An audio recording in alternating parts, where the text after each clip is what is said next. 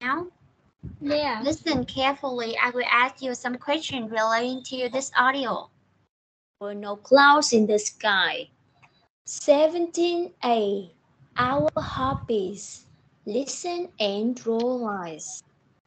I took this picture when I was on holiday. Some of the people are my friends and family. Can you see the man with the boat? The one who's wearing a purple t-shirt? That's my cousin Charlie. 1. My friend Sally is very clever. She's writing a new song. She's sitting on the beach. 2. Look at my mom. Her name's Mary. She took a picnic to the beach that day. It was very sunny because there were no clouds in the sky. Mom wore her favorite sun hat. 3. And there's my friend Peter. Over there, between the two rocks. He's drawing a plane in the sand. 4. The waves in the sea aren't big today. Julia's happy. Look, she's got her feet in the water and she's wearing her new yellow shorts. 5. Isn't my grandfather Pat great? He's waving to the people on the beach. He's 70 now, but he loves jumping out of planes.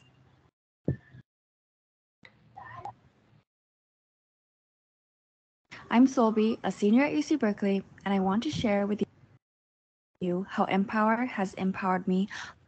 Okay. Have you finished? Because Yes. okay, bây giờ cô sẽ hỏi Bảo Anh luôn nha. Hey, our hobbies. Listen and draw lines. I took this picture when I was on holiday. Some of the people are my friends and family. Can you see the man with the boat? The one who's wearing a purple t-shirt? That's my cousin Charlie.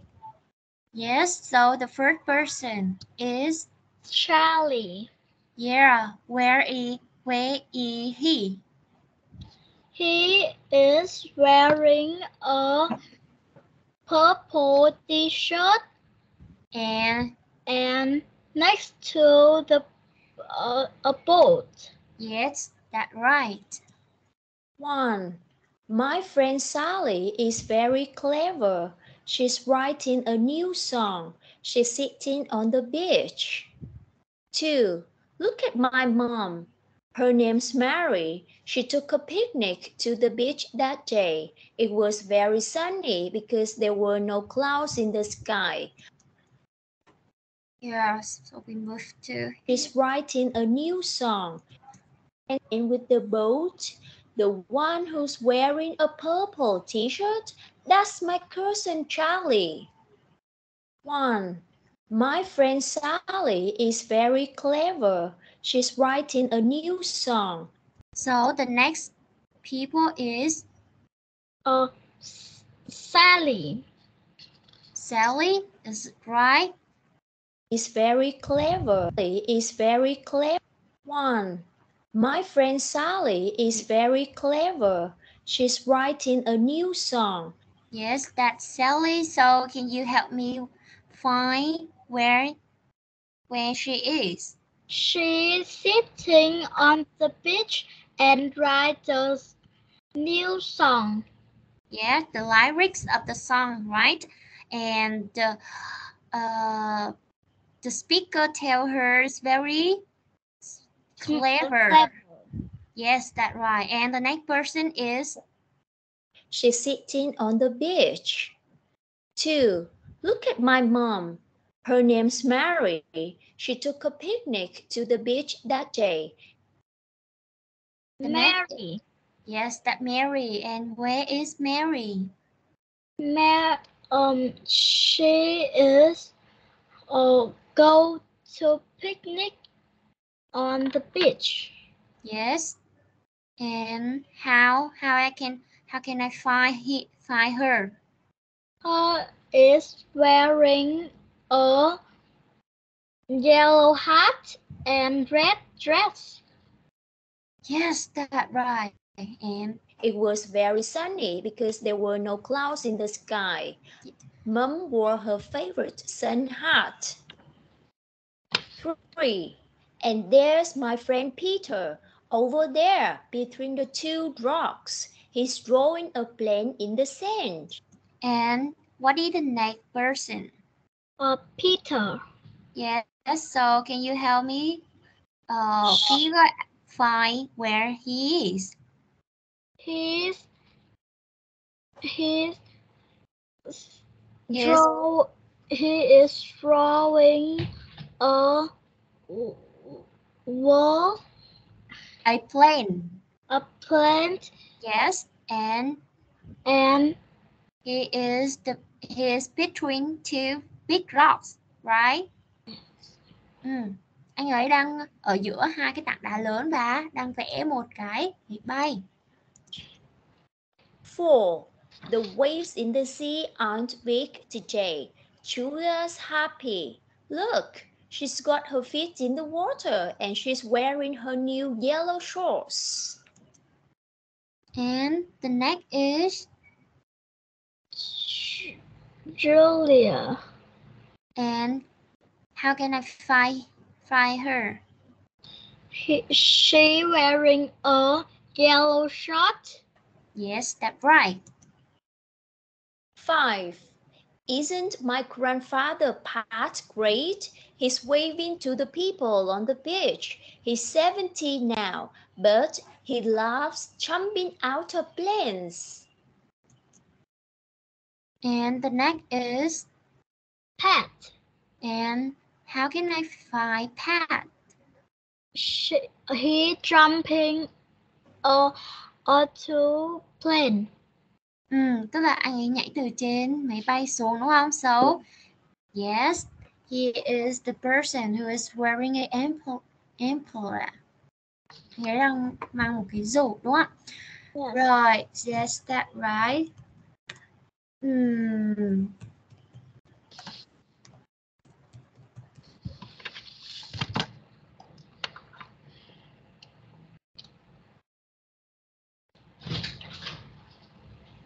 Okay, right, we would move to our lesson today.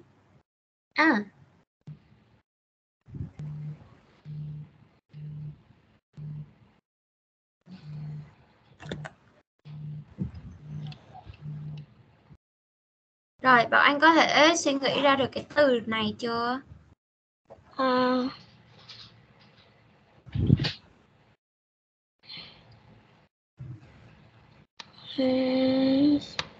Maybe we have you can guess.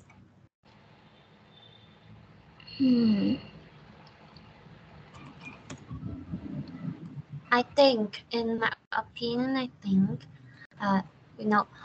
it's include for, it's include boat là thuyền đúng không? It also include put. I think it's maybe flyboard. Flyboard.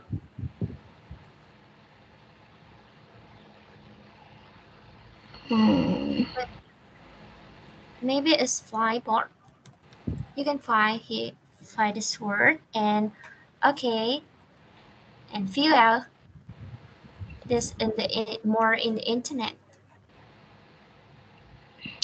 Được rồi. Thời hôm nay Bảo Anh làm bài tập về nhà. Cô rất là hài lòng về cái phần nghe. Còn phần bài tập điền từ thì mình làm chưa được tốt lắm nha. Hôm sau mình sẽ cố gắng. Ok. Rồi. Bảo Anh có thể move to the lesson today. The exercise A. Draw circles around the things that you can see in the picture, right? Có nghĩa là chúng ta sẽ khoanh tròn vào các đồ, các vật, things mà chúng ta có thể thấy ở trong cái picture bởi những cái từ ở đây. Rồi, Bảo Anh có thể giúp cô giải nghĩa các từ này. Bây giờ cô có từ đám mây nghĩa là is cloud. Yes, that is clouds. And cô có hoa, cô có những bông hoa. Flowers. Yes, that flowers. And cô có một cái bãi đỗ xe. A car park. Thế cô có một cái bãi cỏ thì sao? Em mượn mẹ Sa Văn.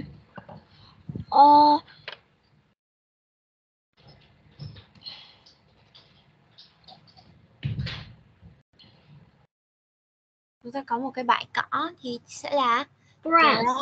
Yes, that's right. That's grass. You are very smart. And ví dụ như cô có mặt trăng thì sẽ là A moon. ok, một cái thác nước. A waterfall. Một khu rừng. A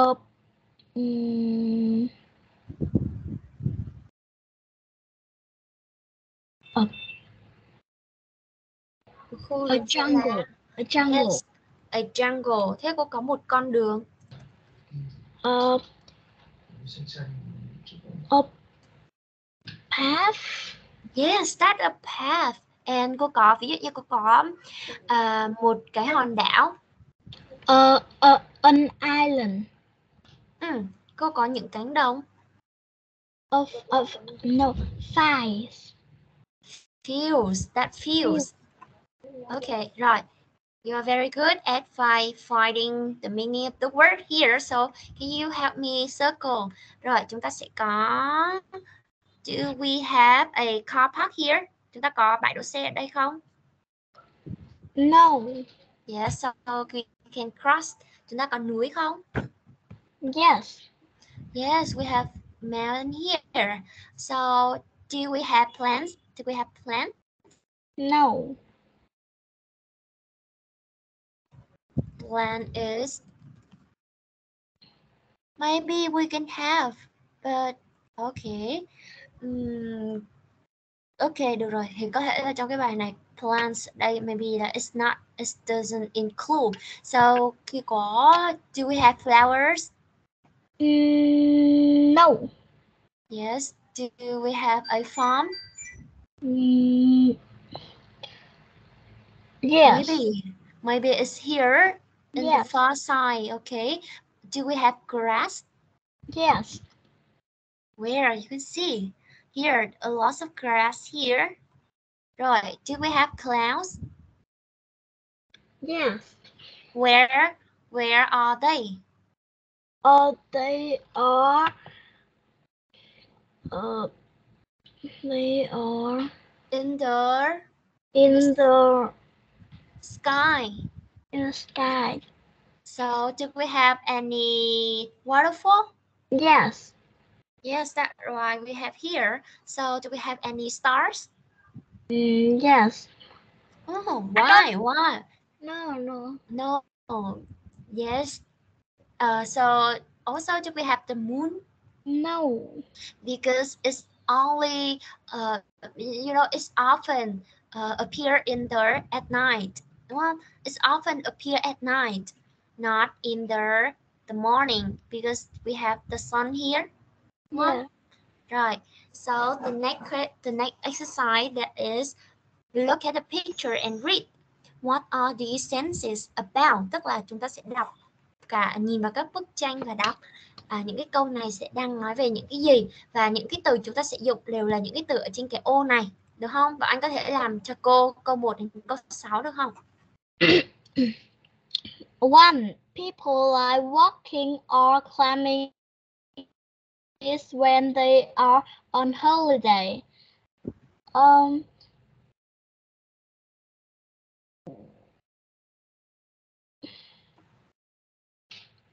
Walking and climbing up.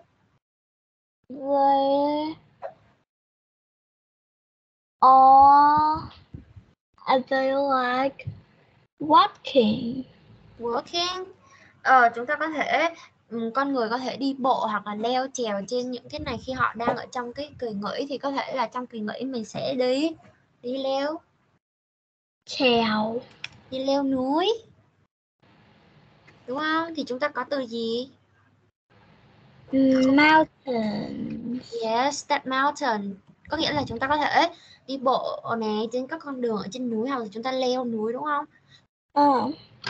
Trong các kỳ nghỉ cô thấy có rất nhiều người có thể chọn leo núi là một hoạt động trong kỳ nghỉ của họ đấy. Rồi, và anh có thể làm cho cô câu tiếp theo. 2.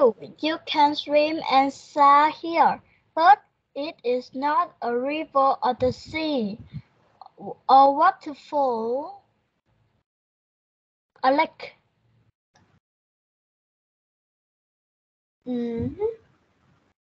Lake. Yeah. But you can swim and sail here, right? Look at the picture. What are they saying about? Maybe it's the lake. Nó không phải là một cái river, là một cái dòng sông hoặc là biển, đúng không? Thì nó có thể là a lake. Lake. Okay, maybe it's a lake. Còn thác nước thì cô không nghĩ chúng ta sẽ có thể bơi ở trên thác nước được, đúng không? Bởi vì nó rất là dangerous, rất là nguy hiểm.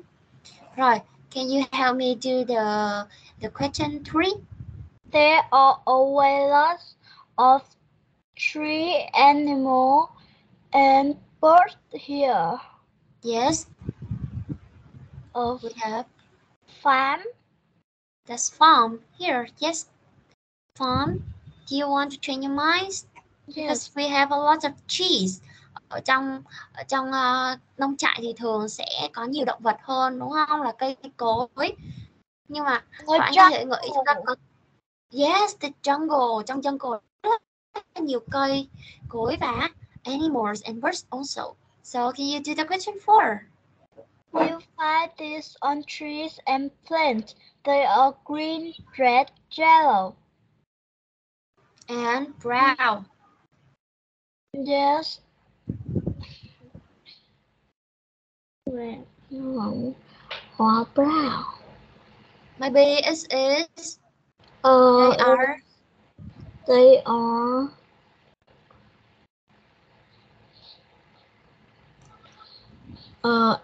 An island.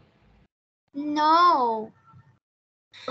Bạn có thể tìm thấy thứ này ở trên các cây và trên các loài thực vật, và nó có thể là màu xanh, màu đỏ, màu vàng và màu nâu, thì có thể là đó là chúng ta thấy cái gì ở trên cây nhỉ? Trên cây thì maybe là nó sẽ quả, trước khi ra quả thì nó sẽ phải nở hoa. Đúng rồi, vậy thì chúng ta sẽ có từ gì ở đây? Flower. Yes, that flowers. And the next is people live in their homes here, but it's smaller than a town. yes. Is a farm. Yes. Maybe it's a farm here. Cô thấy có rất là nhiều phụ huynh mình có thể là kiểu có nhà ở trong nông trại, đúng không? Nhưng maybe là nó sẽ nhỏ hơn cái nhà mà chúng ta đang ở rất là nhiều. Nhưng mà people in their homes here, con người sống ở trong những cái ngôi nhà của họ ở đây, nhưng it's smaller than the town. Rồi, maybe là nó có thể là a farm. Rồi, can you do for me the question 6? Go outside in the day. Look up and see this. It's big, hot, yellow, and round. Yes, it is. Big, hot, yellow, and brown. Thì có thể là gì? It can and it also appear in the morning. Is The spring life to everyone. Spring life to everyone. Khi mà bạn anh đi ra ngoài, bạn anh nhìn lên trời, thì bạn anh sẽ thấy cái gì? cloud. Clouds. Maybe nó có thể là cloud, but we have more information here. It's big, hot, and moon có hot không? Chúng ta look up nè, big nè, hot nè, yellow, màu vàng, đúng không? Chúng ta có từ yellow here and brown. Con thì mặt trăng có màu vàng không? Dạ. That is the sun. Sun. Yes, that's right. Maybe we don't use some words in the box here, right? Create word on my own. So move to the next exercise. Read and cross out the wrong words. Có nghĩa là bạn sẽ đọc cái bài này và bạn giúp cô gạch cái từ. Được rồi, bây giờ để mà bây giờ bạn anh có muốn cô cho bạn anh thời gian để đọc trước không? Có. Ok, vậy thì cô sẽ cho bạn anh một phút để mình đọc qua, và tí nữa khi mà bạn anh đọc bài lên cho cô á, anh ví dụ như bảo anh lựa thì bạn anh đọc luôn từ đấy. Ví dụ như ở câu 1 cô chọn là hot đi chẳng hạn, thì cô sẽ nói là jungles are hot. Cô sẽ không đọc câu ở đây nữa, được không? Vâng. Ok, so cô sẽ hỏi sau 1 phút nữa nha.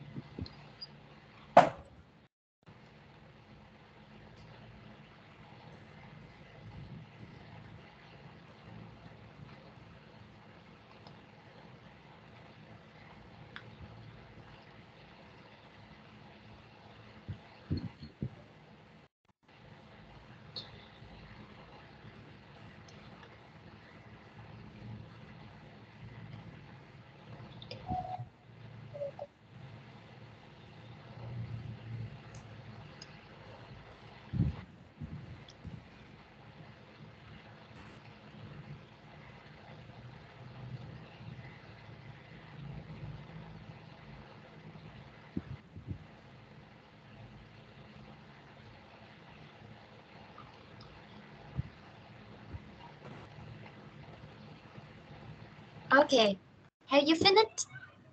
Yes. Yes. So can you read the paragraph for me? Jungle are hot and dry place. They are very green because it often rains there.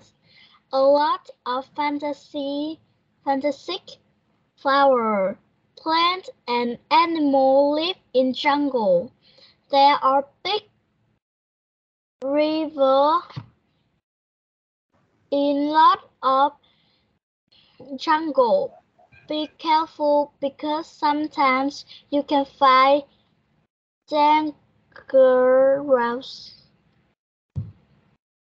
crocodile in some of them.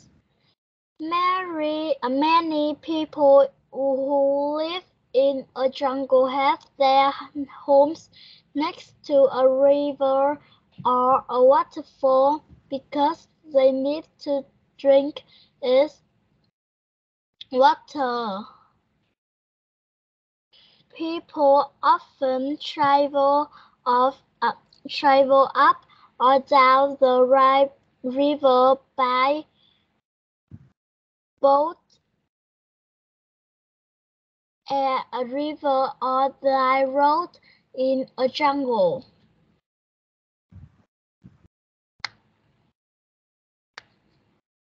Ok, rồi, bây giờ chúng ta sẽ còn check lại nha. We have jungles, rừng thì rất là hot. Yes, that's right, maybe it's hot. It's hotter than cold, right? And rừng, theo cô nghĩ thì đi vào rừng thì nó sẽ lạnh hơn, tại vì là khi mà mình vào rừng thì gọi là cây cối, có nhiều cây cối á, cây cối sẽ và sẽ làm hút vào CO2 và thải ra khí oxy, làm cho trong lành và mát mẻ hơn. Nên cô nghĩ là maybe it can be hot but maybe it can be also cold, right?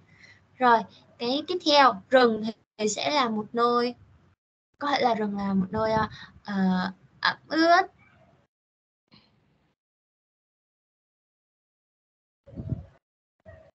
nó sẽ là một nơi ẩm ướt hơn. Thì ở trong này bảo anh chọn the right đúng không? Bảo Anh ơi. Wow. So okay, we have to use wet places, là một nơi đó là ẩm ướt. Rồi, they are green. Yes, cây cối thì phải là hầu hết là nó sẽ là xanh, đúng không? Because it's often carefully rain here. Rồi, nó rất là often rain here, đúng chính xác này. Rồi, a lot of fantastic flowers, plants and animals. Đúng rồi, chúng ta có animal phải sống ở trong rừng chứ, đúng không? Làm sao mà pets. Pets là những cái động vật mà chúng ta nuôi ở nhà mới được gọi là pets. Còn puppies nó không phải là animal, nó không, hầu hết nó không nhiều, đúng không? Mà ở trong rừng thì chúng ta chỉ đề cập tới là động vật. Rồi, there are big rivers in lots of jungles. Ở jungle thì có biển không? Không có biển, đúng không? Nhưng mà sẽ có rất là nhiều dòng sông ở trong biển. Suối, river, maybe là sông là suối, đúng không? Thời tiếp theo chúng ta bảo be careful because sometimes you can find dangerous crocodiles. Chúng ta có thể nhìn thấy những cái gì nguy hiểm đây bạn Anh? Cá sấu ạ. Đúng rồi. Còn whale với lại dolphin thì chúng ta sẽ nhìn thấy ở sea. Chính xác. Rồi, many people who live in the jungle have their homes next to the river or the waterfall because they need to drink is yes, this chính xác. Rồi, people often travel up or down the river by boat. Tức là mọi người thường di chuyển lên hoặc xuống cái biển, tức là dọc theo biển thì phải bằng thuyền, chính xác rồi. Rivers are like roads and in the jungle. Rồi, và người ta ví von là những cái dòng suối này có thể được coi như là những con đường ở trong biển. Rồi, với một bài chúng ta sẽ move to the next exercise, khá là easy đây. Thì chúng ta chỉ sử dụng hai cái letter, đó là G and J to complete the sentence here. Bạn Anh có thể làm cho cô được không? Chúng ta sẽ sử dụng There are some green grapes in grapes. You use G or J In G. You have G here.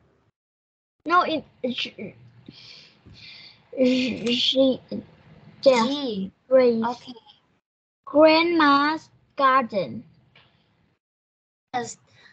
Chúng ta có rất nhiều, có một vài cái những quả nho, grapes là nho xanh, đúng không? Thấy đang ở trong những cái gọi là ngôi vườn, cái khu vườn duyên dáng của bà tôi, đúng không? Rồi, thì chúng ta có từ tiếp theo. Xem tiếp theo nào. Juice, hogs, giraffe. G or J, can you G. help me? G. Giraffe. And G or J? G. G. And it enjoys vegetable and jungle juice. Đúng rồi, bạn Anh có thể dịch cho cô câu này được không?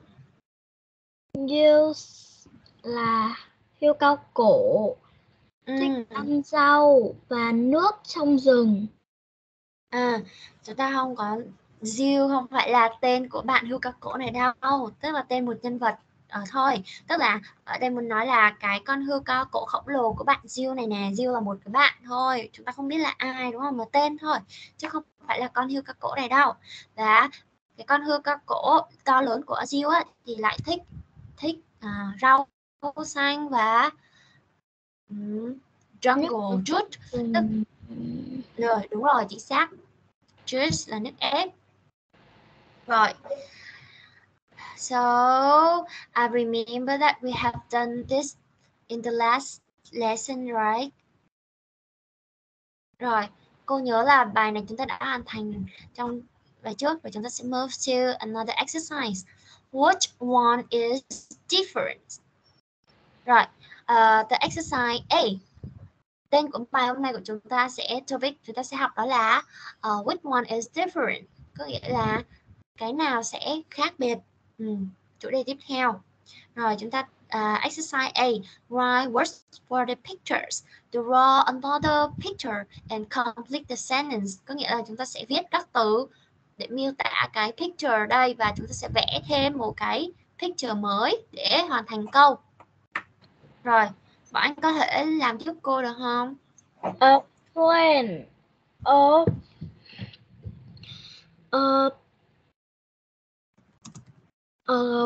kite and Yes. a kite and a Bạn thích cái gì? Bạn thích cái gì trên trời nhỉ? Có thể là fly được. a kite and a bird. Bird hả? Để cô xem thử bird. Cô sẽ vẽ bird như thế này nha. Maybe có thể là con bướm, có thể bướm cũng có thể là một maybe nó là Butterfly. yes, butterfly. Butterfly can fly also. Easy. It's easy, more easy for me to draw because I don't know how to draw a bird. Yeah, you help me. So can you do the question 2 for me? All these men have got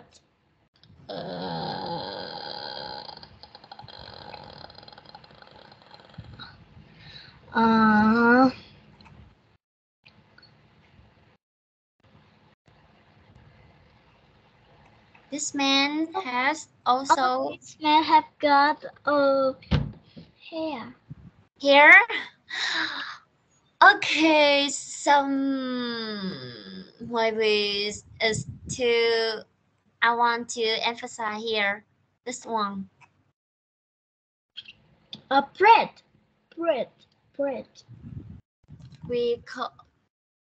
Có nghĩa là chúng ta sẽ tất cả những người đàn ông này sẽ có.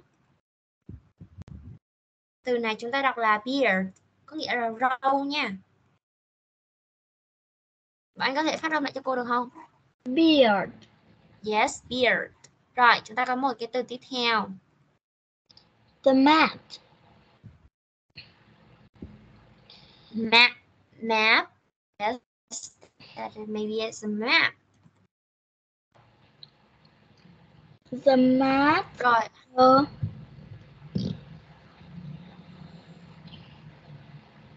Toothbrush. The mat. The mat. Mày nó có giống cái chiếu không? Cô nghĩ nó là giống cái carpet hơn. Carpet tức là cái thảm, cái đồ chùi chân đó. Maybe it can be mat. I don't think so. Okay, but you can choose. Rồi. Cái từ tiếp theo đó là the toothbrush. Toothbrush. Do you want to change your mind? Chúng ta có này từ tooth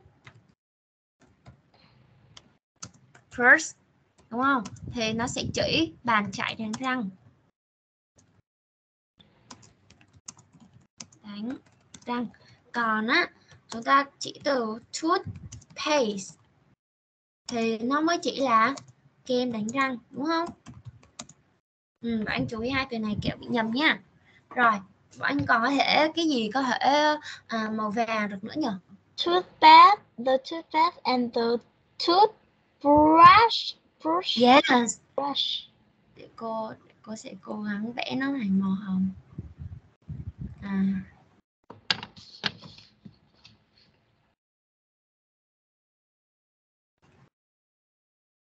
Rồi, nó là màu vàng ở đây.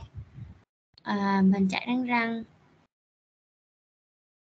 Ok, giống rồi. Ok. Maybe. Okay. Rồi, the question 4. You can find a sofa. Sofa. Chúng ta có thể từ thấy a sofa. Sofa có dùng ẩn không? Cô nghĩ là chúng ta sẽ ghi ở đây. Rồi, you can choose it here. So far. And a lamp in a living room. And you have to see ấn. Chúng ta phải có tìm một cái từ gì đấy, bởi vì có từ ấn ở đây. Cô sẽ gợi ý lấy từ lamp của Bảo Anh luôn đi. Cô cho lên đây, cô ghi từ electric lamp. Electric lamp là cái đèn điện đi, để chúng ta có thể có cái từ. Cho cái từ e đầu tiên thì chúng ta mới đưa vào được đây là ẩn chứ, đúng không? Vậy thì chúng ta sẽ có cái gì nữa? Một cái sofa. Ở trên đây cô có các gối thì gối sẽ được gọi là And gối sẽ là pillow. And a pillow. Maybe it's a pillow. Cô sẽ chỉ rõ ở đây đi. Đó là blue pillow in a living room. Okay. Rồi. Chúng ta đã xong. Rồi, move to the exercise B. So, what picture is different and why? Tức là Bảo Anh sẽ giúp cô trả lời bức tranh nào sẽ là bức tranh khác nhất và tại sao. Được không? So, can you tell me what picture is the most different in the question 1? Is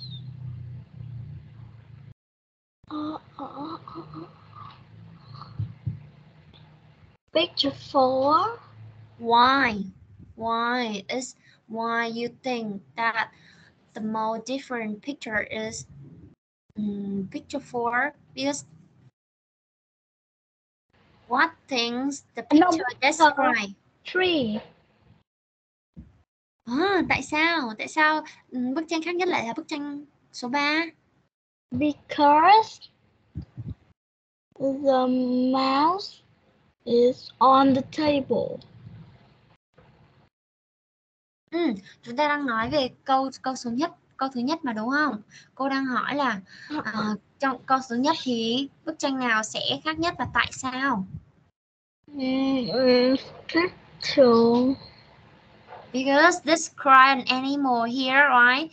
And the other picture describe the weather condition. Những cái bức tranh còn lại thì nó sẽ miêu tả weather condition, tức là điều kiện thời tiết, đúng không? Còn bức tranh này nó tại tự nhiên nó đi miêu tả một cái animal. Animal ở đây là con hippo, hàm mã, đúng không? Yes. Thì nó là different. So, hồi nãy Bảo Anh bảo là cái bức tranh số 2 ở cái question 2 thì chúng ta có cái bức tranh số 2 sẽ là khác nhất, là bức tranh khác nhất sẽ là 3. Đúng rồi, 3, because this animal is on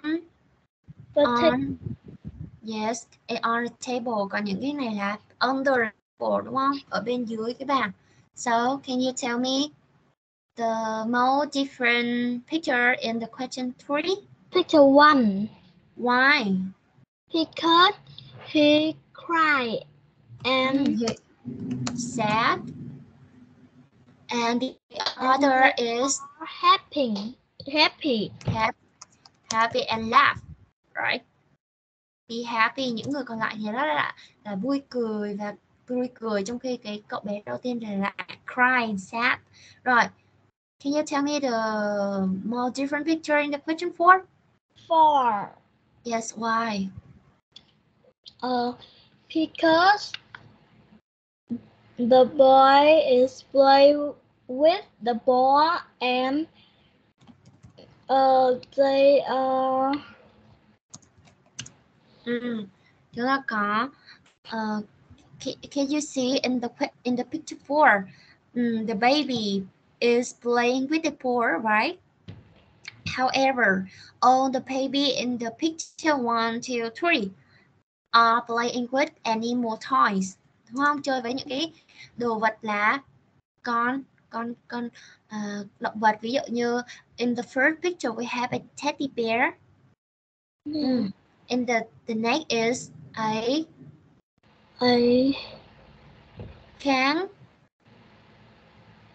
kangaroo. And the next is also a bear, right? So can you tell me the what picture is the most different in the question 5? It's 3 3. Why? because Do you want to train your mind, or you have to give me some reasons why you choose the picture 1. 3? 1. Okay, why? Can you explain for me? Why? You have to give me some reason to persuade me. Và anh phải cho cô một vài cái lý do để thuyết phục cô. Là persuade. Thuyết phục cô. Là tại sao bức tranh 1 lại khác nhất? Because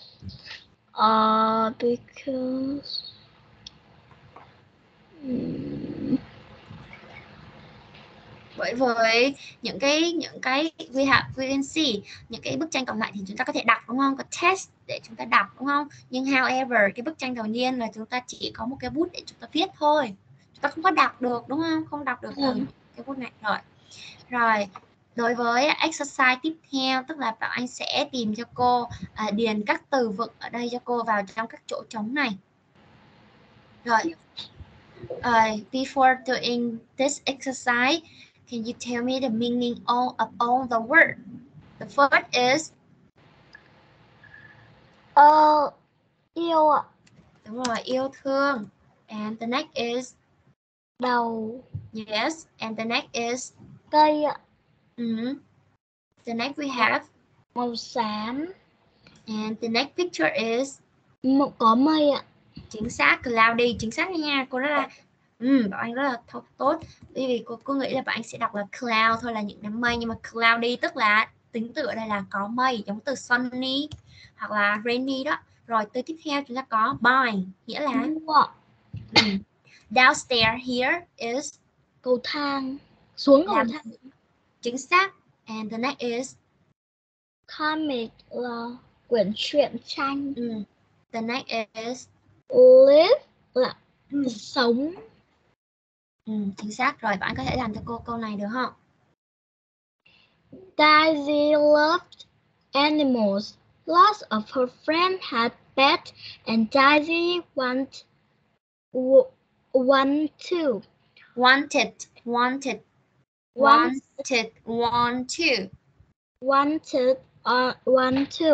Yes. One day she read a story in a comic about a boy who had a donkey. Daisy had an idea. Mom, she said, donkeys are so funny. Can we buy a donkey? Sorry, Daisy, her mom answered. We can't have a donkey. We haven't got a few. What about a kitten or a penguin then? Daisy asked. My friend Sally has got a cat. No, her mom said. Don't be silly, Daisy. We in a flat. We live in a flat. Cats like being in gardens, and penguins like being near water. Sorry. Daisy went and sat on the balcony. She was happy. She sat down on the ground next to a snail. Snails aren't very good bed. She thought. But then she saw a really sweet gray lizard between the two pretty green plants there. Yes, that's right, Anne. Hello, she said. Do you want to be my new pet? The lizard looked at Daisy and moved its